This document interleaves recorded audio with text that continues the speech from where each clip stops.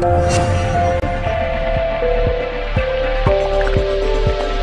বন্ধুরা, study point চ্যানেলে তোমাদের সবাইকে স্বাগত। আজকে আমি ক্লাস 8-এর হিস্ট্রির মডেল অ্যাক্টিভিটি টাস্কের পার্ট 2-এর প্রশ্ন উত্তরগুলো নিয়ে আলোচনা করব। আগের ভিডিওতে আমি পার্ট 1টা নিয়ে আলোচনা করেছি। এই ভিডিও ডেসক্রিপশন বক্সে ভিডিওর লিঙ্কটা দেওয়া আছে, যদি তোমরা কেউ দেখতে চাও তাহলে সেখানে গিয়ে দেখে নিতে পারো। তো চলো ভিডিওটা শুরু করা যাক। দেখো, প্রথম প্রশ্ন কি বলেছে, অষ্টাদশ শতকে মুঘল শাসন কাঠামো বিপর্যয়ের সম্মুখীন হয়েছিল। এই বিপর্যয়ের কারণগুলি তুমি কিভাবে ব্যাখ্যা করবে? অর্থাৎ মুঘল শাসনের বিপর্যয়ের কারণ কিংবা মুঘল শাসনের অবনতির কারণ, সেটাও বলতে পারো তোমরা। উত্তরটা দেখো, সম্রাট জাহাঙ্গীর ও শাহজাহানের সময় থেকেই মুঘল শাসন কাঠামোয় ছোট বড় সমস্যা দেখা দিয়েছিল। ঔরঙ্গজেবের শাসনকালে মুঘল সাম্রাজ্যের কাঠামোগত দুর্বলতা স্পষ্ট হয়ে ওঠে। মুঘল সাম্রাজ্যের বিপর্যয়ের কারণ, প্রথম পয়েন্ট হচ্ছে সামরিক ব্যবস্থার অবনতি।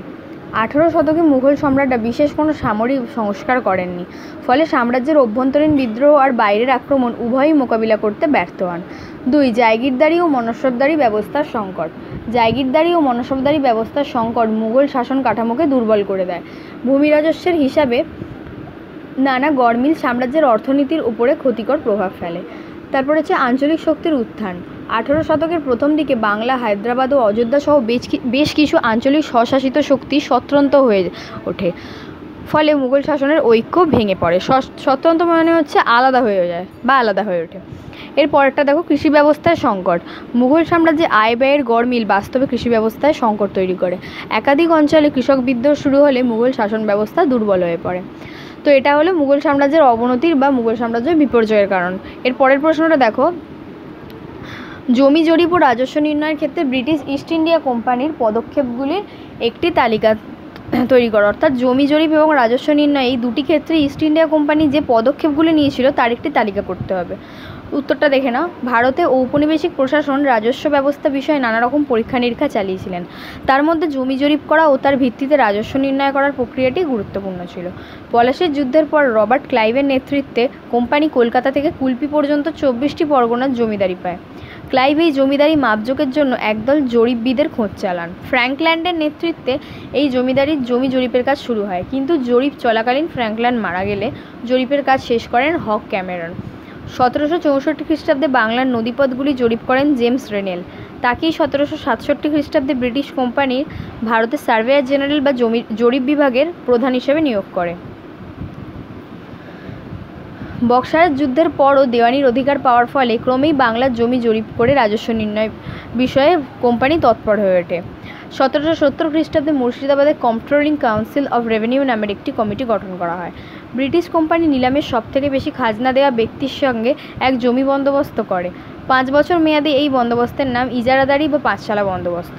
ধার্য রাজস্ব অনেক বেশি হওয়ায় ইজারাদারদের অনেক দেয় রাজস্ব শোধে ব্যর্থ হয়। তাই কোম্পানি প্রথমে 10 শালা বন্দোবস্ত চালু করে এবং পরে তা তুলে দিয়ে চিরস্থায়ী বন্দোবস্ত চালু করে। নেক্সট কোয়েশ্চেনটা দেখো কি বলেছে, এখানে দুটো নীতি দিয়ে দিয়েছে, একটা অধীনতামূলক মিত্রতা নীতি এবং দিয়েছে সত্যবিলোপ নীতি, এবং এদিকে দিয়ে দিয়েছে মানে দুটো নীতির গভর্নর জেনারেল কি ছিলেন, সময়কাল কি, আর প্রভাবিত রাজ্য, এবং প্রতিটি দুটো নীতিরই মূল নীতি লিখতে বলা হয়েছে দুটো দুটো করে। তো দেখো, তোমরা প্রশ্নের সাথে একটু মিলিয়ে নেবে। অধীনতামূলক মিত্রতা নীতির গভর্নর জেনারেল হলেন লর্ড ওয়েলেসলি এবং সত্যবিলোপ নীতির হলেন লর্ড ডালহৌসি। সময়কাল হচ্ছে 1798 অধীনতামূলক মিত্রতা নীতির, আর সত্যবিলোপের হচ্ছে 1848। আর প্রভাবিত রাজ্য হায়দ্রাবাদের নিজাম, তোমরা সবাই জানো, সবার প্রথমে হায়দ্রাবাদের নিজাম অধীনতামূলক মিত্রতা নীতিটা গ্রহণ করেছিল, আর হচ্ছে মারাঠা। সত্যবিলোপ নীতি হচ্ছে সাতারা ও ঝাঁসি। এবার দুটো মূল নীতি বলে নিই। প্রথম হচ্ছে অধীনতামূলক মিত্রতা নীতির মূল নীতিটা বলছি। 1 নম্বর হচ্ছে, অধীনতামূলক মিত্রতা চুক্তিতে স্বাক্ষরকারী ভারতীয় মিত্ররাজ্যকে কোম্পানি বৈদেশিক আক্রমণ ও অভ্যন্তরীণ বিশৃঙ্খলা থেকে রক্ষা করবে। 2. কোম্পানির বিনা অনুমতিতে স্বাক্ষরকারী রাজ্য কোনো যুদ্ধ বিদ্রোহে জড়াতে পারবে না। এরপরের মূল নীতিটা সত্যবিলোপ নীতির মূলনীতি একটা। প্রথমেরটা দেখো, কোম্পানির দ্বারা সৃষ্ট দেশীয় রাজ্যের রাজার পুত্র না থাকলে রাজারা দত্তক নিতে পারবেন না এবং সেই রাজ্যটি সরাসরি ব্রিটিশ সাম্রাজ্যভুক্ত হবে। 2 হচ্ছে, দেশীয় স্বাধীন রাজ্যগুলির সম্পর্কে কোম্পানি নিরপেক্ষ থাকবে। তো এতটাই প্রশ্ন আছে, আজ এখানেই আলোচনা শেষ করলাম। তোমাদের যদি আমার ভিডিওটা ভালো লেগে থাকে ভিডিওটাতে একটা লাইক দেবে এবং আমার চ্যানেলটা অবশ্যই সাবস্ক্রাইব করবে। Thank you.